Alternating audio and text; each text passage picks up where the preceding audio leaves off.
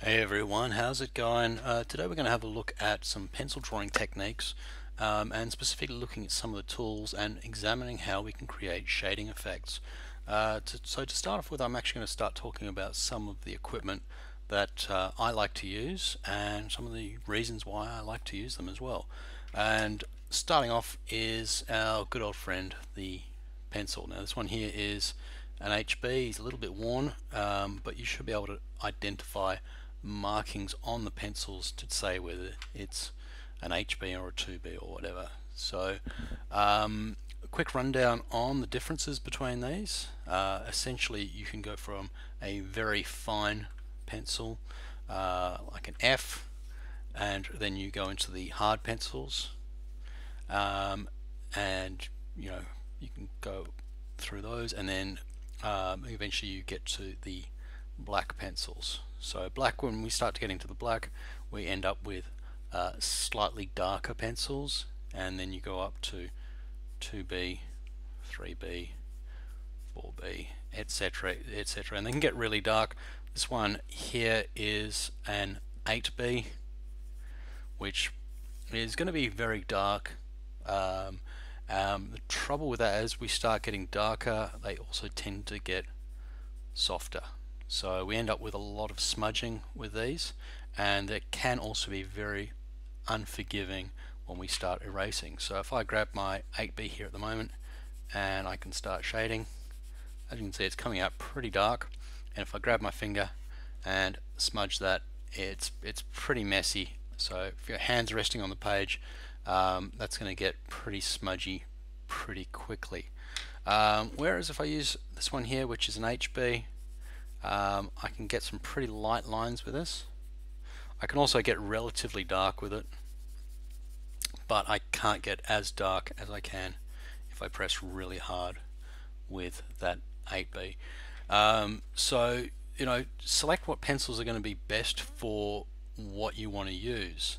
Now I've actually got some F pencils which are extremely fine, but typically what I would recommend using is a HB, which is sort of your standard office pencil. It's sort of the transition point between a hard pencil and a black pencil. So it's got a little bit of darkness to it. It's your standard office pencil. And then what I'll typically use as well is a 2B, and a 2B is going to be a little bit darker, and that's going to be great for adding a little bit of shadows and stuff like that.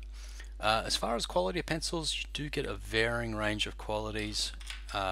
These are really nice ones by Blackwing. Very nice quality, nice feel to them, and you can get other stuff. This is a Faber-Castell graphite aquarelle, and they are similar to aquarelle pencils in the sense that they do have water solubility to them, so you can actually draw stuff out, and then I'm just going to use a bit of water and smudge that. So they're very useful for that sort of thing, and I will quite often have just a paintbrush that I can use for smearing that out a bit. But that's sort of a different technique. We're going to end up with a watercolor sort of a technique than that. Techniques we're really going to hit today is just using basic HB and 2B pencils. One of the techniques I really don't recommend using is the smudging technique. It's a nice trick to use, but it ends up making things look very messy. Try and keep your workspace clean, keep your hands clean. If you do start noticing graphite accumulating on your hands, clean it up, dry your hands. You don't want to get a wet page, it'll start ripping the page and stuff like that. So do keep that in mind. While we're on the subject of this, I do also want to mention the quality of paper can be quite important.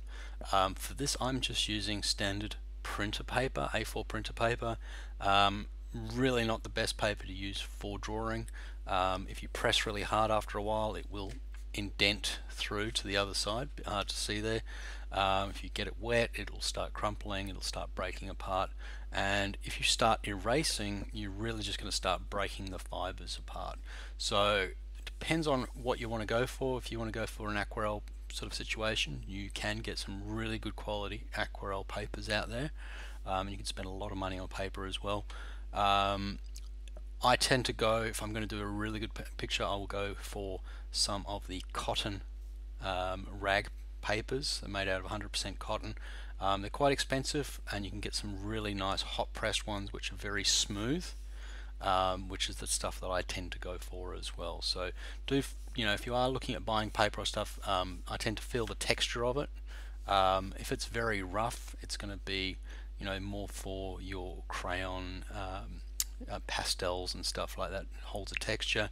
If you're going for pencil, I tend to go for something really smooth, and something that's got a bit of weight to it as well. So paper's generally measured in GSM, and something with a bit of weight to it. And I also, a bit hard to see through this, but check for mottling. If you hold it up to the light, you can sort of see a mottling, and I tend to look for something with a nice solid weave. You will notice the difference when you start getting into this and you start really figuring out your pencils and stuff. But for this case, whatever you can muster, we're going to just work with 2B and HB at this point. And I tend to find anything darker than that can be really quickly getting too messy and too dark very, very quickly. While we're on the subject of types of pencils, mechanical pencils is one that comes up to. Should I use mechanical pencils? The realistic point is whatever is going to work for the thing that you're trying to produce. So the big problem with your standard pacer or mechanical pencils is they tend to be very good for doing single line, very fine detail sort of stuff, but they are very limited in doing that. You're going to spend a lot of time doing very, very fine lines, and depending on your means, that might not be everything that's going to be required. I do like using the larger mechanical pencils. This one here has got a 2B lead in it at the moment, but you can purchase leads for them individually. They've got a little gripping mechanism there, and at the back of them they have a sharpener built in for that, so you can pop that off and sharpen that on the go. They're really quite useful, and the reason why I tend to go for these and your more traditional pencils is because you can vary your drawing styles. You can turn them onto the side and you can do some really interesting shading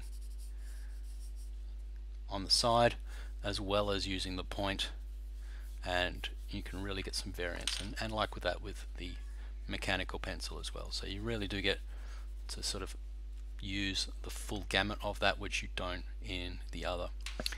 Quick word on erasers. Getting a decent eraser is really worthwhile. Anything you get out of a Christmas cracker is usually going to smudge the hell out of anything. Do try and get your erasers nice and clean before you use them. If you're wearing clothes that are a bit scruffy and need a wash anyway, you can just rub them against a bit of fabric, and you can give them a nice clean up before you start using them. What you don't want to do is start erasing and smudging at the same time. So we use erasers not just for fixing mistakes, but for creating negative space, so getting us back to the white of the page, so we can get things like reflections to really pop up, and doing general cleanups as well. When you are erasing, always remember to support your page, particularly if it's a loose bit of paper and it's not that heavy, because the last thing you want to do is sort of move and scrunch the page while you're doing it. So you don't want to ruin your image by the end of it by scrunching. So make sure your page is supported, and really control the erasing as you go, and keep it nice and soft and nice gentle strokes. Just don't grind away with it and destroy it. So get yourself a decent quality eraser. Make sure it's cleaned up before you use it. Other types of erasers out there, this one's been worked down, is a little pencil style eraser, and you can peel that back and it's got a more of a pencil kind of nib. They're great for doing cleanups of fine detail. And the other one as well that I use on occasions is this pliable, looks like blue tack, and it's a kneadable eraser, and you can sort of get this to shape, and you can use that for creating nice little cleanups of your image. So there they are there. There's 3 different recommendations for that. There's a whole heap out there. There's plenty of different drawing equipment that you can get. Quality really does matter when it comes to drawing. Good quality paper, good quality pencils, good quality erasers really do make a difference. And I tend to find these certain brands of pencils that work better than others. So an HB isn't just an HB. Other thing I'd want to mention quickly is sharpening your pencils. There's our good old-fashioned sharpener, been around forever. If you do notice that when you are sharpening your pencil, particularly with these sort of sharpeners, this is quite a nice one, and you're sharpening it and the graphite or the lead keeps breaking, one of the things that a lot of people will mention is it may be that you've dropped your pencil and broken the leads in it, but it also could mean that the blades in your sharpener are getting a little bit blunt, or they've got a little nick in them, and as you're sharpening it's grabbing hold of the graphite and snapping that as you go. So if it keeps doing that, it might be an opportunity that you need to get a new sharpener or replace the blades of these. So some of the older ones used to have, you could repurchase just the blades, or they had a spare blade that you could swap over. But if that keeps happening, then it might be an opportunity to get a new eraser. Over here, this is a grinding pencil sharpener. If I open this up, you'll see it's got a little grinding mechanism in here. These work really well for if you're doing lots and lots of sharpening, and particularly if you're doing stuff with soft pencils and the likes, and you can use these to grind and sharpen your pencils, and they will typically, very rarely will you actually break the graphite in them as well. They can be quite expensive. You can pick up some reasonable price ones, or you can spend $100+ on them, but depends what you're using.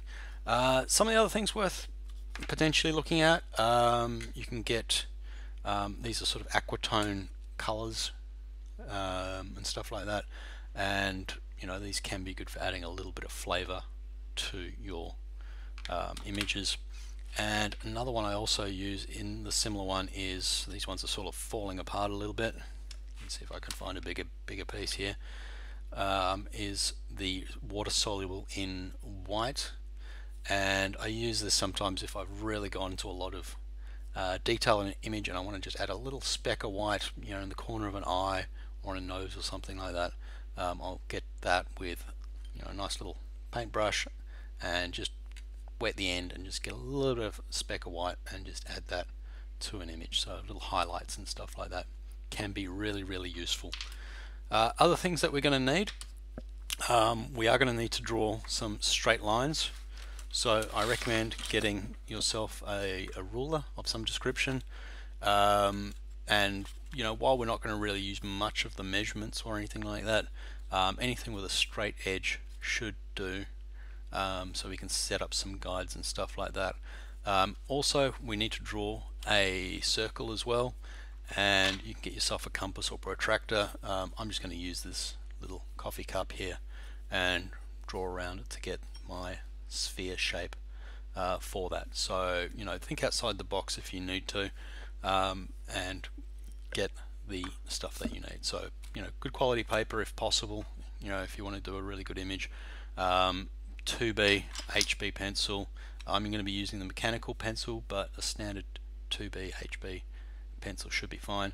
And get yourself an eraser and of course a sharpener. And that's pretty much all we really need, is the basic ingredients for being able to get some really fantastic drawings out. So that's sort of a quick recap on the basics of what we're going to need for this, and in just a moment we'll jump in and I'll show you guys how to apply some shading techniques.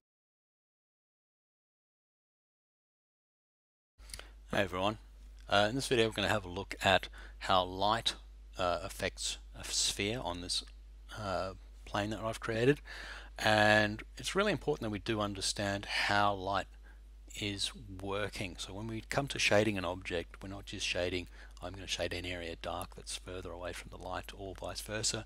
And we need to realize that light is a bounced substance. So if we do look at the sphere here, this is a wooden sphere, and if we look at this point here, we can sort of see that there is a highlight point. Now this is the closest point of the sphere to the light. So the light's coming along and it's hitting that point. So being a curved object, as we spread out from there, light is going to become more dissipated. So from our highlight we get half tones, and then eventually we get to the point where around the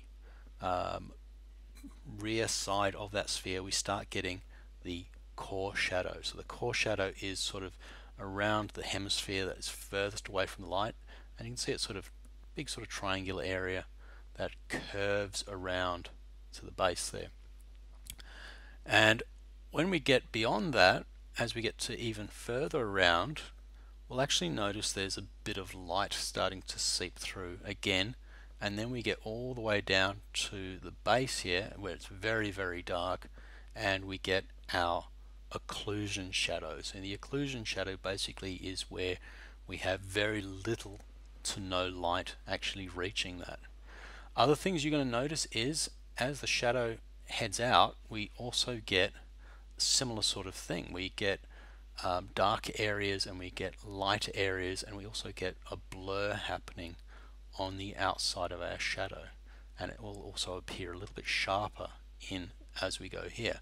So we need to sort of think about how this is working. One of the ways this is working is the light is coming along, it's hitting that core shadow, it's bouncing off and hitting our eyes. So that's kind of where the light works. So everything that we see is based on light.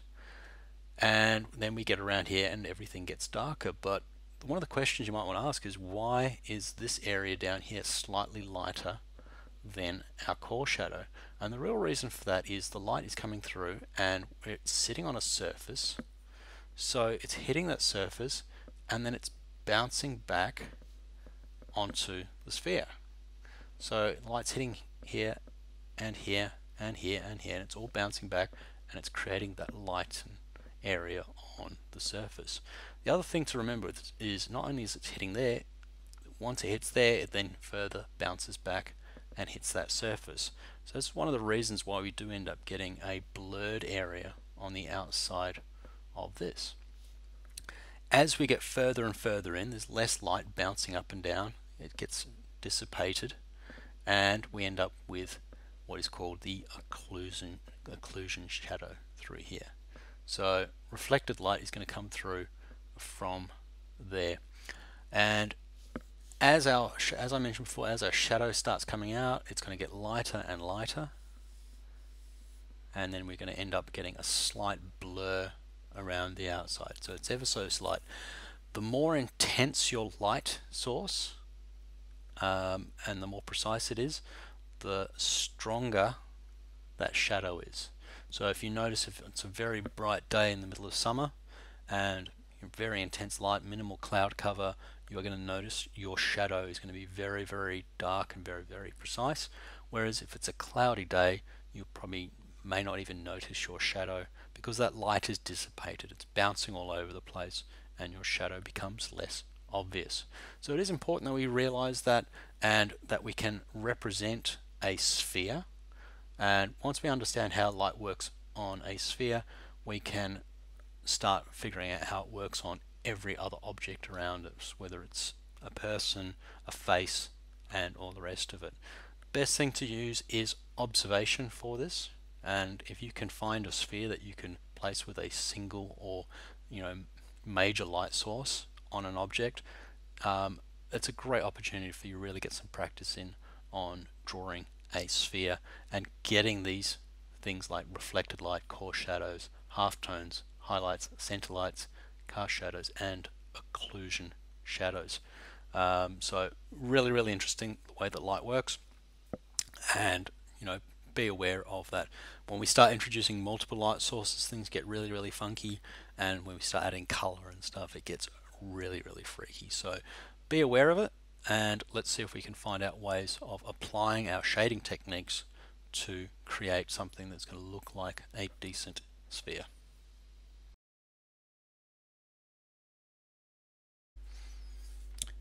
Hey everyone, in this tutorial I'm going to show you guys how to tackle drawing a sphere and also being aware of the lighting and the shadows as discussed in a prior tutorial. So here's my sphere here. You can use a reference which I highly do recommend, and it could be like here I've got a wooden sphere, passion fruit, apple. Now each object is going to have different reflectivity on it. If you get something matte like something made out of carpet, for example, it's going to get more of a dissipated light. If you get something like a mirror, you're going to get complete reflectiveness. So be aware of that.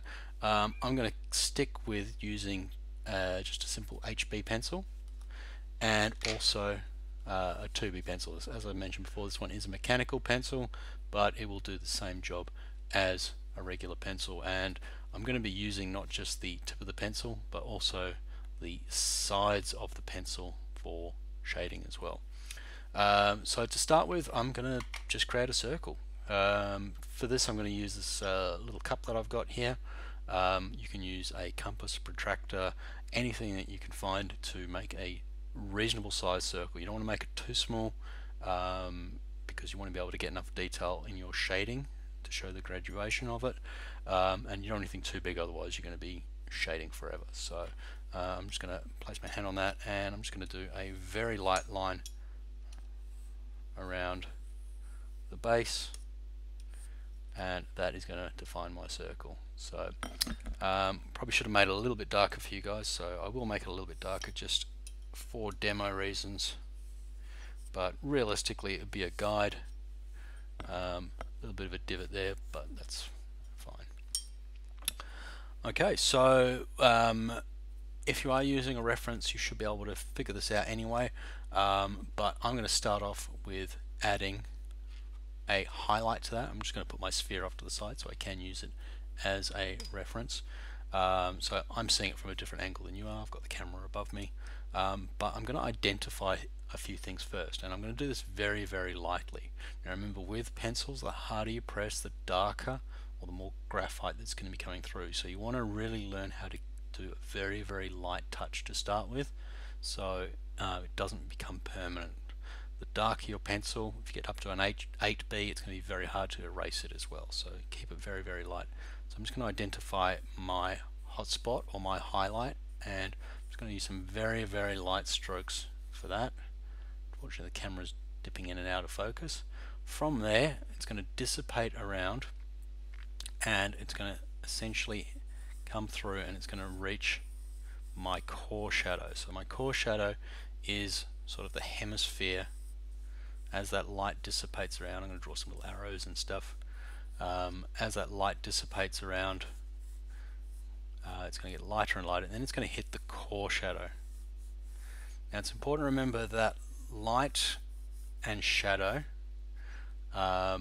interact with each other, so you very rarely get something that's completely night and dark shadow. There's usually a variation between, because that light is having an argument with the shadow essentially, and we get this sort of blurred effect, so even close up.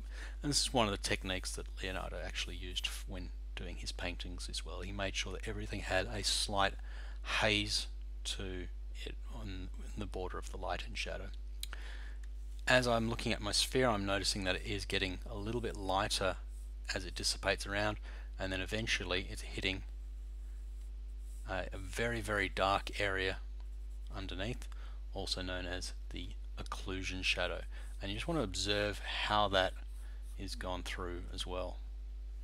From there, my shadow actually starts coming out a little bit, and I'm going to do this in passes. So I want to be observant of how far that comes out. So use your observation skills for that, and observe how that shadow comes out, and you can start just guiding it out.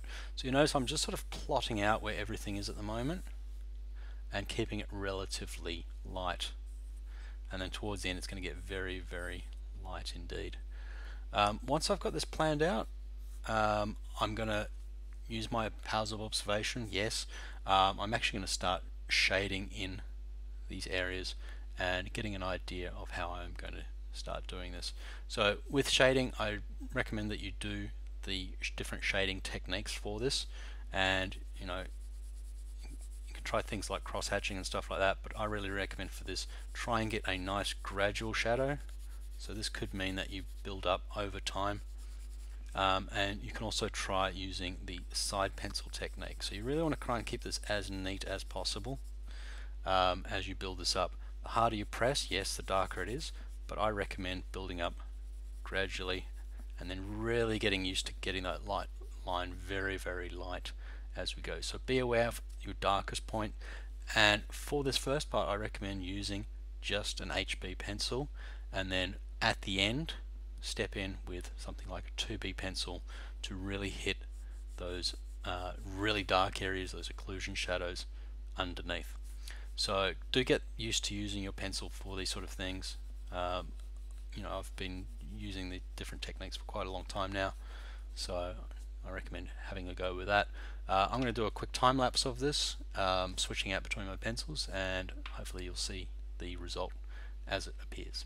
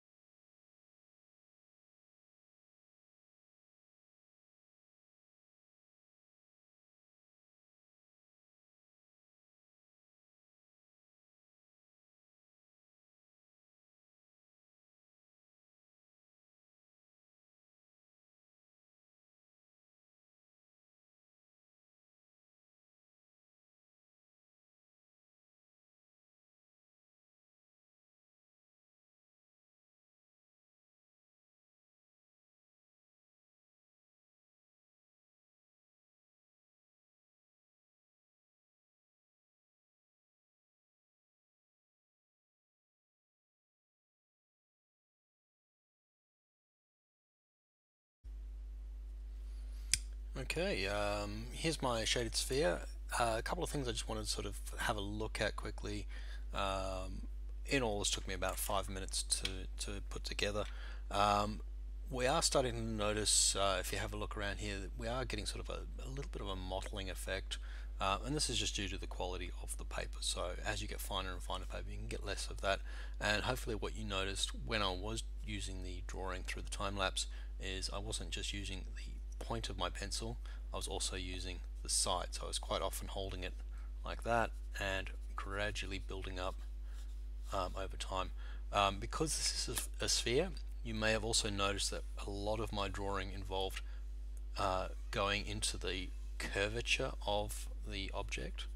So rather than just filling it in line by line like a printer, I was following the shape of that and then gradually just trying to build up that form as it goes around. So I'm being aware that it is a sphere and then gradually building it up.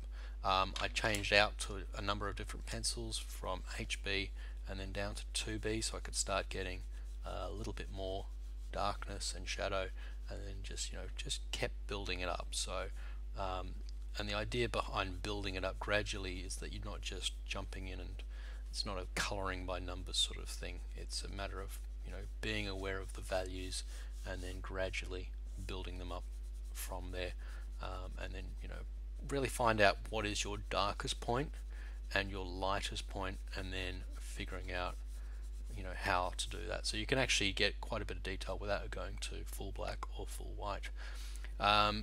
Now another couple of things just to sort of keep an eye on is in drawing, and also the way that light works.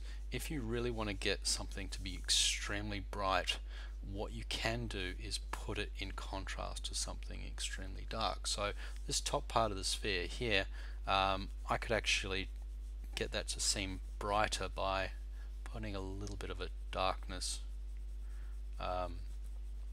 on the back of it. So that's actually going to allow me to sort of get that popping out, and then you can, if you get really good, you can sort of get that to fade out to white again, and that's just going to make this edge stand out a little bit. So it's a nice little trick for doing that sort of thing. We don't always have to have that. Other important thing to remember with drawing is that objects aren't made up of lines. So if we're drawing an animated character or cartoon character, yes, they might have an outline, but objects do not have a line defining them. It's pretty much an object. So you really want to blur that edge of where that line is and where the background is. And by blurring, I don't mean smudge it. Hopefully you also notice that at no point did I grab my finger and start smudging those lines. It's a very, very messy technique using that. It's quite amateur as well in most cases. So rather get used to the techniques of blending naturally with your pencil to get the form that you need. So follow the shape of the object, build up gradually, use the side of your pencil to get some nice big areas, and really get used to the technique and follow the form. Final touch-ups for this, as I said, this is quite a quick one, is I'm going to use the eraser for this. I'm going to do a little bit more precision erasing, so I'm just cleaning this off at the moment. I'm going to use this little one here. It's got, as you can see, this start off the size of a regular pencil, and that's what it is now. And I'm going to use this just to clean up. Make sure you keep your hands relatively clean. You get a little brush for this sort of thing, and I'm going to use that for doing some cleanup. And not only can you use it for cleanup, you can also use it for enhancing some of your line work. So as I've done this, just outside from my core shadow, which is this dark line that cuts through here, is my reflected light, and I might just want to lighten that up a little bit. And I'm just going to build just a little bit of a thing using that.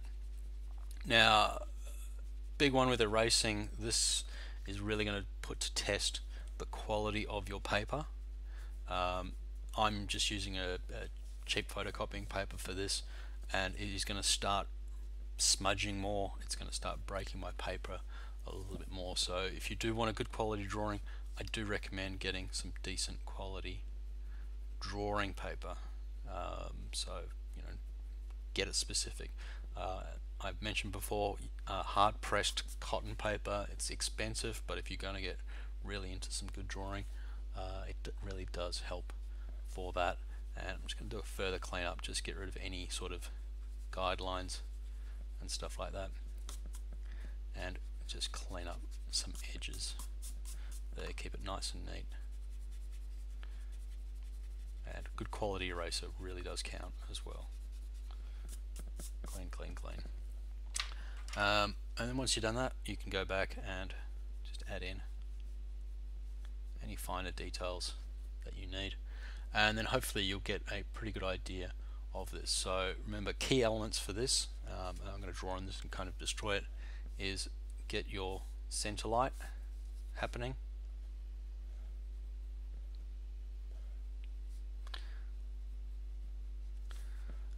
As that dissipates around to the hemisphere, sort of where the cutoff of the light is, you'll notice that the shadow starts picking up through there, and of course that's going to dissipate outwards as well, so that's why it's not just a solid black line. It starts off dark and then it gradually gets less as the light starts invading it. And because this is curved, try and think of it like a globe of the world. It is going to, go around in like little hemispheres and stuff like that. The light itself is hitting this point here, and it's hitting the ground as it passes through, and then it's going to hit the ground and it's going to bounce back up, and that's why we get this little occlusion.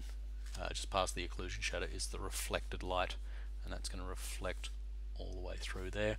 At the very base of our object and just around the edge a little bit, this is where we get our occlusion shadow. So basically it's where we've got our most minimal amount of light. So this is most shadow, most darkness. Remember, shadow is, or darkness is, the absence of light, and that's going to be the darkest part is around there, because that light is bouncing back and forth between there. Our shadow then, depending on the direction of your light source, is going to sort of come out from the opposite of there.